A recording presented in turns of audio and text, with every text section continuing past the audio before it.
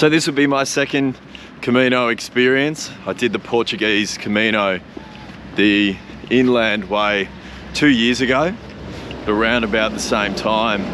Traditionally, pilgrims coming from England or Ireland would arrive on ship in Ferrol or A Coruña, and they would start their overland journey down to Santiago De Compostella. So it's about 120 kilometers, and from my readings, people do it over about 4 to 6 days. And I think it starts here at the Cathedral of Ferrol.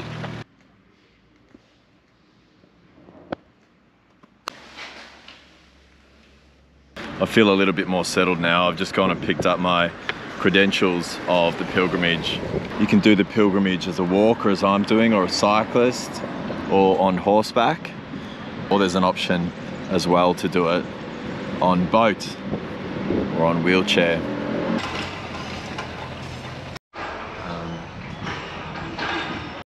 So 5 or so minutes from the cathedral is kilometre 0, and there's almost like a tourist information here.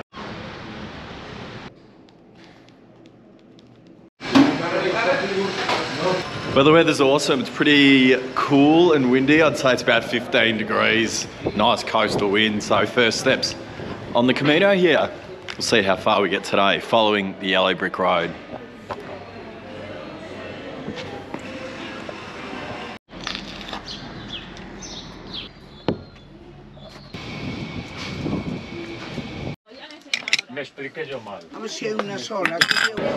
I'll pick myself up one of the main symbols of the Camino, the scallop shell or the cockle shell. You'll see pilgrims wear this. This will mark them as a pilgrim on the way, or the Camino, on the back of their backpacks. But why the cockle shell? Well, it's supposedly because it's simply abundant on the northwest coast of Spain, where this pilgrimage culminates right up in the area of Galicia, in the city of Santiago de Compostella.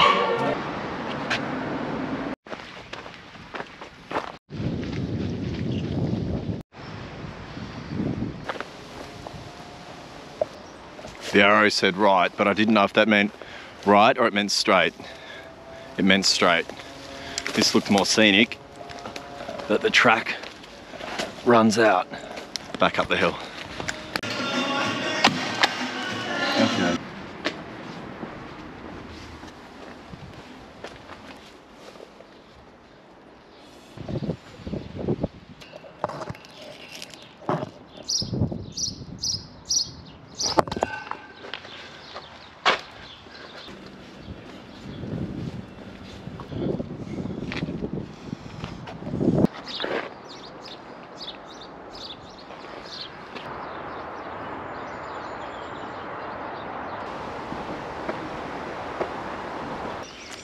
I haven't seen any other pilgrims yet. I guess it's because I started quite late in the day. Just entered into an area that's full of eucalypt trees. So it smells just like home.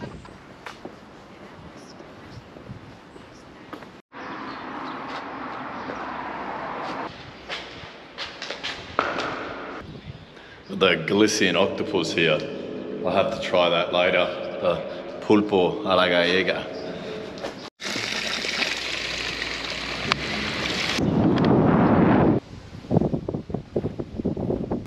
Just here at the 100 kilometre mark, just seen my first fellow pilgrims. Not up for a chat.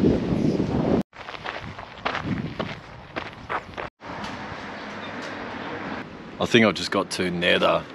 So I'm just pausing briefly under this giant magnolia tree, and I guess this is the crossroads. It's either stay here or push on. So in the little guide that I picked up from the tourist information office in Ferrol, they suggest this would make a good day 1. So that breaks it up over 6 days, but I've got 5 days to do this, so I've got to catch up a day at some stage. So today's going to be the day. So it looks like another 13 to 15 kilometers to a place called Ponte de Ume.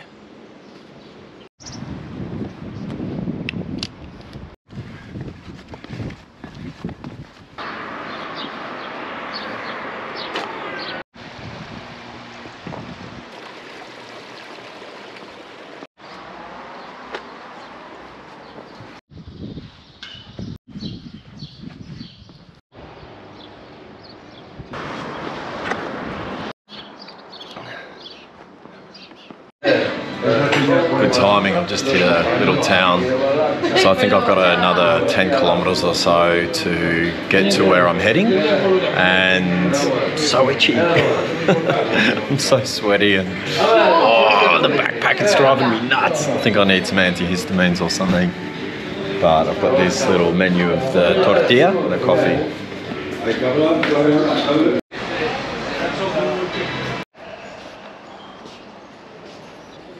Little chalkboard here saying write your name down.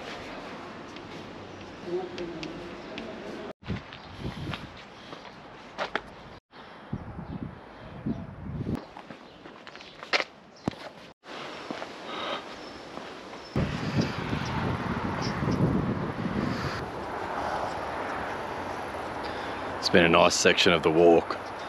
I've just crossed underneath this big viaduct. This guy's here having a feed. This is my destination for today, Puente Duerme.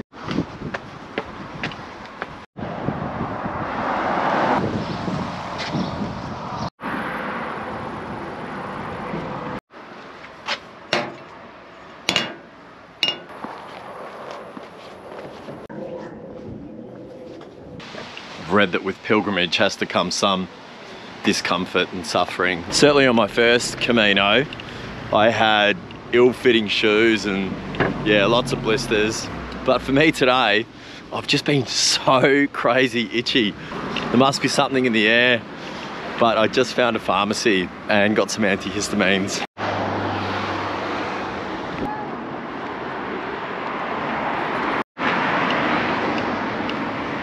Beautiful town that I'm coming into now. Here on the water with the boat, sun setting. It's almost 9 o'clock, so the days are very, very long.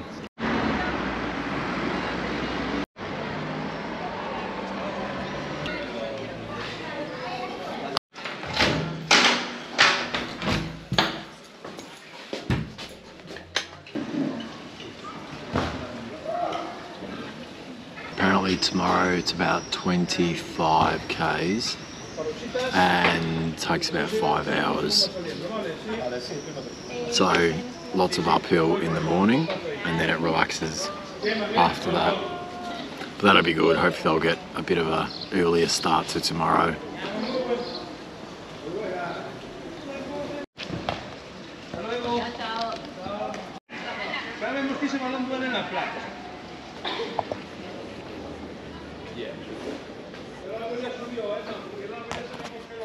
Starting day 2 here on the Camino Ingles. So I stayed in this little pension last night. So I paid 20 euros for this little private room with a bed and a shower.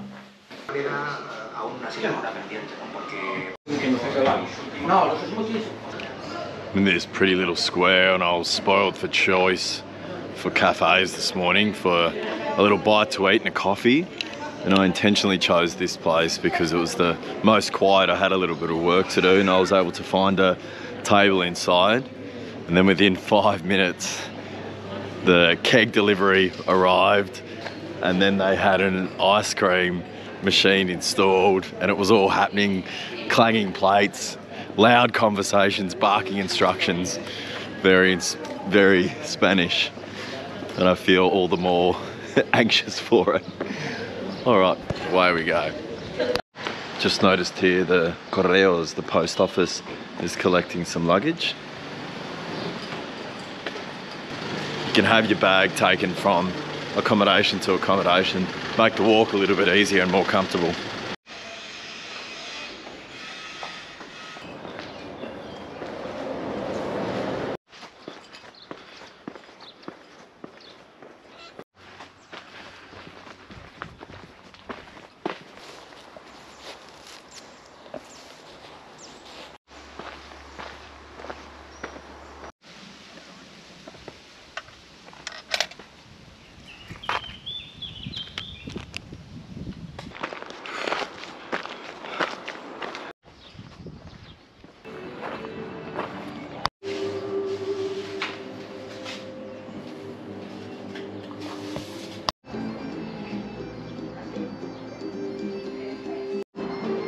think I've only done about 8-9 Ks this morning, but this came at the right time. I was getting really hungry.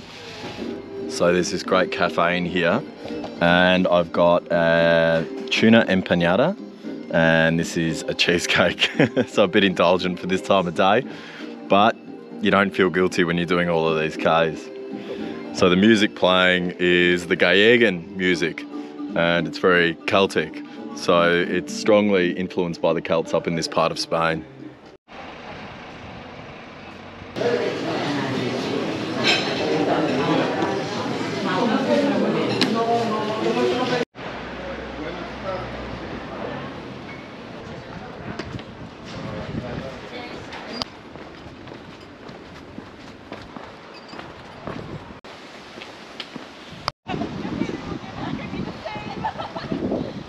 How beautiful is this though? Down by the water? Looks a bit like home.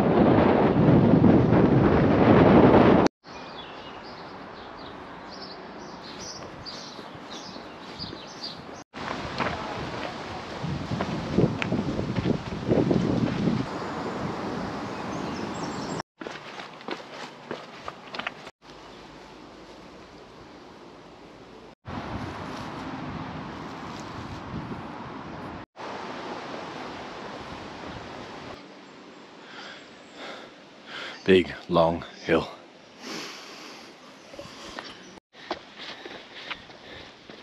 Gracias. Ah, Es un bien. video. Sí. Hola. Quiero Hola. decir gracias. ¿Cómo se llama la parada Los Ángeles? Monte del Viento, Los Ángeles del Camino. And they've been here since 2017, and this couple comes every day between March and October. Marzo y Octubre. You have waters and drinks and stamps and have a chat with everyone, so it's very nice. Gracias. Gracias, Okay, buen hasta la camino. próxima. Chao. Dalia, ven. Dalia. ¿Su nombre es Dalia? Dalia. Pero es buena y la tengo suelta. Ciao.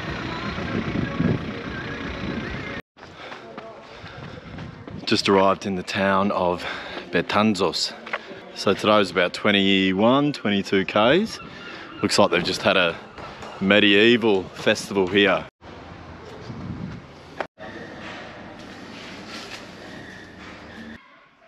My eyes are so red. All these allergens are really getting to me. So a unique opportunity just to show you quickly what the albergue dormitory rooms look like. So every one of these is distinct, has its own characteristics. There was a big room downstairs that was absolutely full of people, and it looks like most beds are taken in this one as well, but it just happens that most people are out and about. So upon check-in, they give you these very rustic sheets. And so they just ask that you leave your boots outside of the rooms. And there's a few signs up just saying, please no eating in beds, and to make sure that you throw your sheets out in the morning.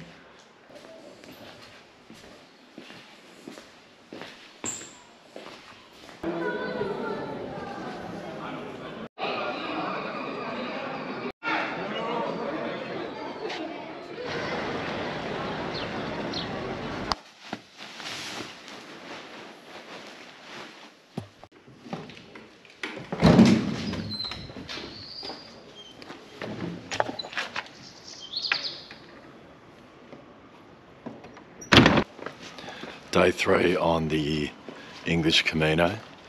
I'm leaving Betanzos, and I don't know where I'll end up today. Quite a typical albergue experience this morning. So a lot of the alarms went off in unison. Lots of rustling of plastic bags and going off in whispers that went up and got louder, and then full-on conversations and lights being flicked on.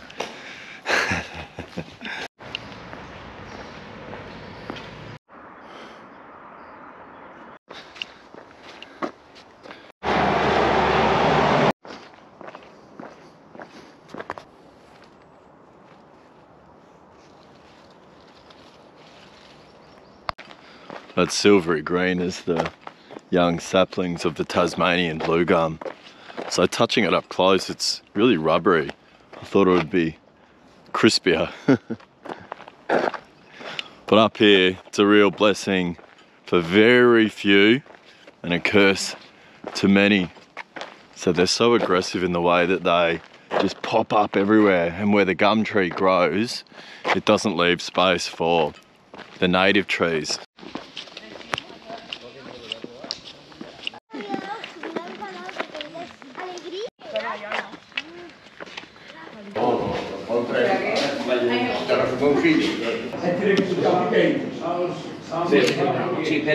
About 10 k's in this morning, a little less. I've just stopped in Bar Caradel. I'm gonna have a tostada here.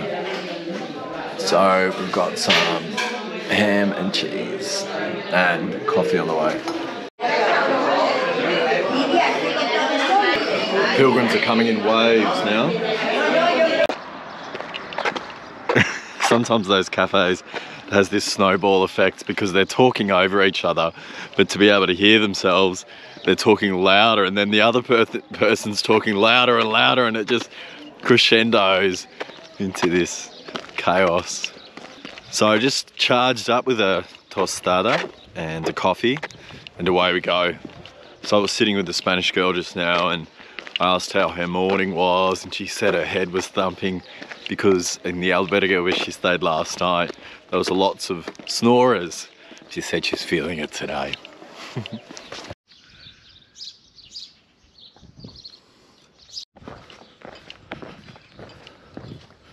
These hider ranges are everywhere on the Camino Ingles. They're amazing.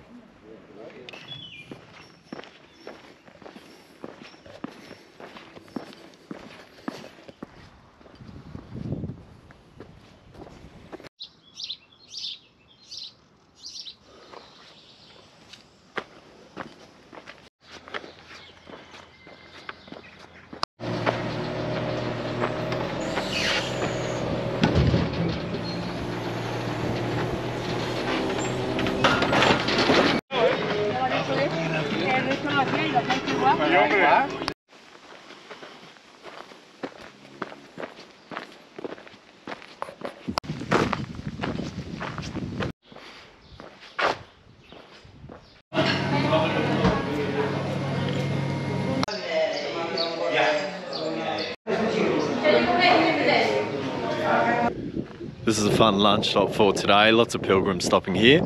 So they had a set menu of either pasta or caldo gallego, a Galician style soup, and chicken or pork. It's the longest, flattest stretch I've had on the Camino so far. I think that was 1 kilometre without even a little turn.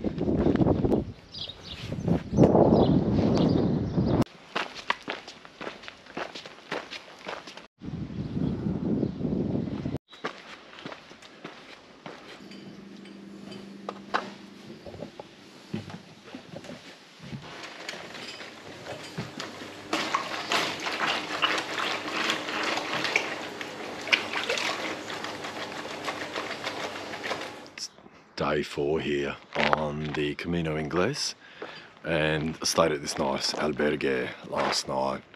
It's much quieter than the one from the night before. Got some washing done and then went to get something to eat, but there's no food places around. Other travellers were just much more prepared than I was, and they already had their food. I was so tired, I just went hungry. It just didn't bother me that much. I'd had enough throughout the day. But something to be aware of and prepared for. I've just met a fellow Aussie traveller this morning, lancing his blisters and doing a bit of mid-morning surgery. Seems to be pretty common practice here on the Camino. Wouldn't be Galicia without some rain. So it's just a soft mist this morning. And today I'm heading to Santiago De Compostella. So it's about, I've got to start my tracker. I've got about 30 k's ahead of me. Here's what caught me out last night.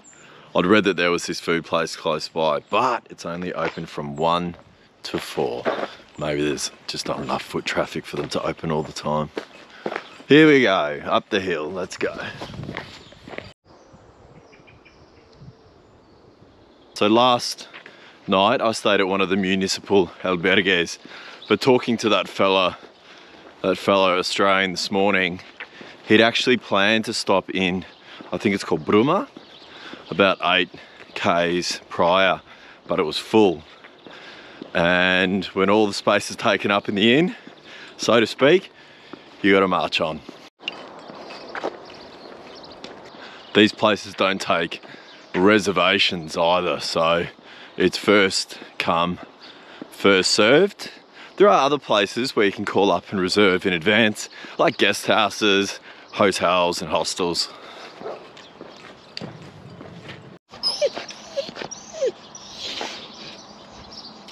Hola.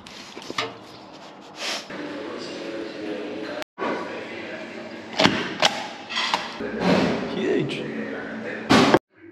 This is a nice idea. At this little cafe, they've got some post-it notes where you can scribble down a note and pin it up amongst all of the others on the wall. And then on the 12th of March every year, they put them in these containers. I've already written one, but I can't find it. I've really lost it.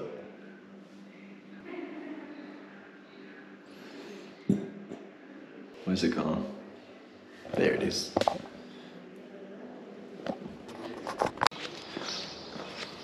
Just came across this Aussie fella who stayed at the albergue last night again, and he's got this really lovely sort of vulnerable naivety to him. He's really energized, he's chatting with everyone, he's asking people where they're from, and I don't say that with any sense of cynicism. Mine is a different Camino experience. I'm trying to sort of block the world out a little bit. I guess that speaks of how the Camino is different for absolutely everyone. So traditionally this was done by pilgrims, by devotees, maybe seeking forgiveness, maybe displaying their incredible devotion and beliefs. But nowadays people do it for any multitude of reasons. They might be doing it for spiritual reasons. They might be doing it because it's a bucket list item. Maybe they're grieving, maybe they're quitting something, maybe they're gaining something. There's others certainly, and I fit into this category, where it's just a really nice travel experience. It's a walk, it has history. You're walking in the footsteps of many thousands of people before you. There's also great satisfaction in it. It has build, it has crescendo, it has the journey, and you get those tangible stamps along the way. So there's something sort of visually satisfying. This is the world's biggest slug I'm looking at.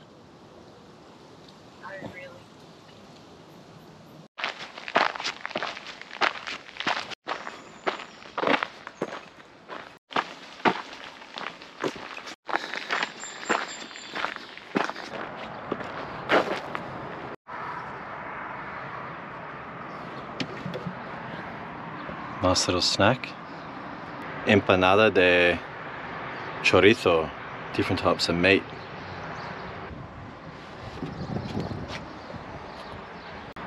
These were hiding in this tin.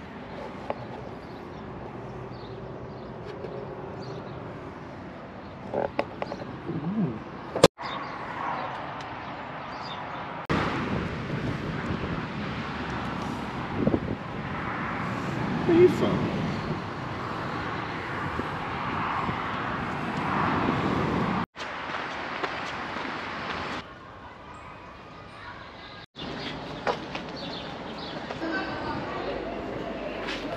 Just arrived in Sigüenza. So it's another 10 miles or 15, 16 kilometers to get to Santiago. This is a common stopping off point before people make their final push tomorrow. Just with my work schedule, I'm gonna continue on today. The closer you get to Santiago, the more pilgrims seem to bottleneck as the paths converge. It's more click-clacking of hiking sticks on the ground. Lots more backpacks piled up the front of cafes. There's this real momentum that grabs you. It's a little bit like a riptide, a current, and you just feel pulsed along. Just had a really nice, albeit brief chat with this Australian fella. He was asking me if I'd had any introspective moments on the Camino, and we're kind of just swapping some stories about why we were on the way. He spoke a little bit about sacrifice and wanting to have that pilgrim's experience. He used the word suffering, and then he backtracked on it a little bit. He said, not suffering, but maybe denial of that extra beer or that extra pastry. But I understood what he meant. This is octopus with a bit of sea salt and paprika. Lots of olive oil too. Let's had a nice lunch at this place called Pulperia Maison, Asturias, and had the traditional pulpo a la gallega, the Galician style octopus, and some pork and fries. Had a coffee. Made me really tired. I had a moment in there where I started looking online for local hotels. This has been the first cafe, bar, restaurant, albergue, pension, where I haven't been able to get a stamp so far. The lady was apologetic but said that they had a really pretty stamp and that someone took it with them.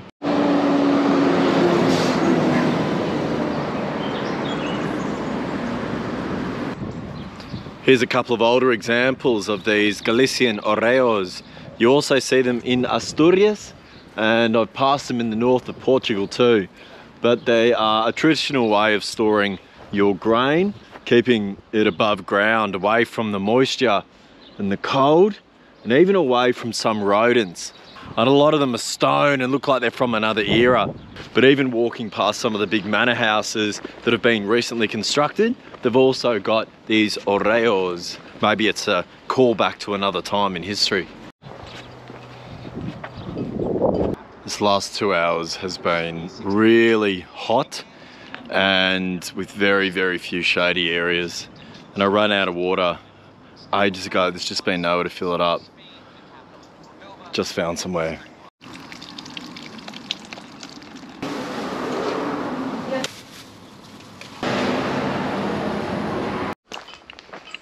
So it's said that travellers started coming here in about the 830s when the body of St. James was discovered up here in the Galician fields. The discovery of the relics or the bones of St. James came at a really temperamental time in Spain as we know its history.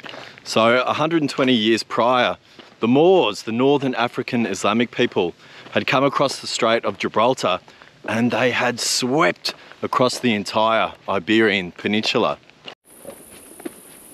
This day's taking forever. So it is said by legend that the relics or the bones of St. James were discovered by a hermit living in the fields of Galicia, and he was guided to this field by this sky full of stars. The hermit went on to report this to a bishop called Theodemar of a city called Iria Flavia. It was decided that they would build a shrine on this spot. But how did the body get there? James the Elder, one of the disciples of Jesus, was killed by King Herod in about the year 62. And one night his body was placed into a stone boat, I think to add to the miraculous nature of the story. And without rudder nor steersman, pushed out, eventually finding its way from the eastern Mediterranean through the Med, through the thin and tumultuous Strait of Gibraltar, and then going against the trade winds north up the Atlantic and finding safe passage and rest in the Rias, or the fjords of Galicia, only to be discovered about 800 years later. Well, you can make your own mind up about the authenticity of the story, but the result was the same. The story of the bones of St. James being up in this northwest corner of Spain brought pilgrims. This was medieval Europe. It wasn't a concept, it was a reality. You can come from anywhere, but the result's the same. It all funnels like lines in a delta, like little rivulets, back to this one city. And it was like a drip of Christianity. which became a puddle, which became a stream, which became a river, and onto a raging torrent. And it was emblematic of the crossing of political powers and religions in this almost 800-year battle that the Christians called the Reconquista, the reconquering of Christian Spain. The Reconquista was aided by the many Christian pilgrims that were making their way to Santiago De Compostella. They brought money, they brought infrastructure, it brought architectural styles, it brought touristic sites which drew more and more pilgrims along the many ways. But most significant of all, it brought Christian knights and soldiers to fight for the Christian kingdoms against the Moors of the south.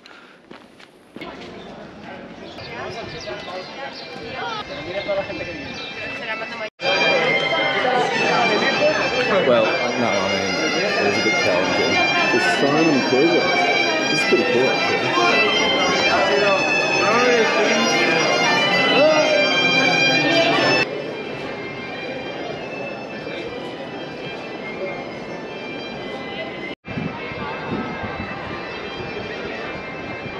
Well, it took me all day in the end, but I've just arrived in the main square of Santiago. There was this guy just on his knees. I thought he was proposing. He just couldn't get up, his knees were so sore. Just got to the main square.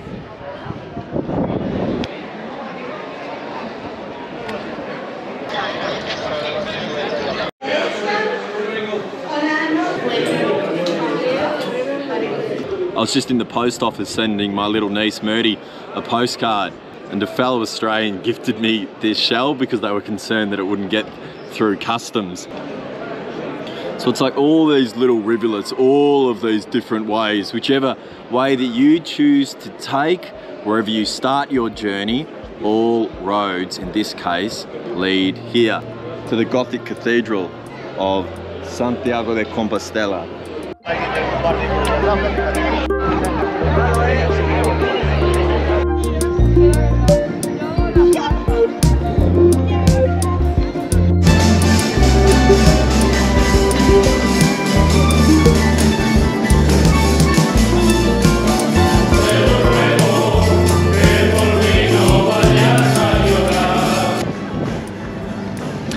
I've got the tuna band playing here with lovely acoustics underneath the arches in front of the cathedral here. Well, thanks for coming along on the Camino Ingles. The whole idea of this was just to share the experience so people could see, who aren't able to do it currently, what it's like, what the days look like, some of the styles of the accommodation, and some of the story of why tens of thousands of people do this every year and have been doing so for over 1,000 years. Camino Ingles is one of the shorter Caminos that you can do by still achieving your Compostela. So the minimum you need to do is 100 kilometres. So this one just gets over the line with 113 kilometres. Thanks for joining. I hope you enjoyed, and we'll see you on the next one.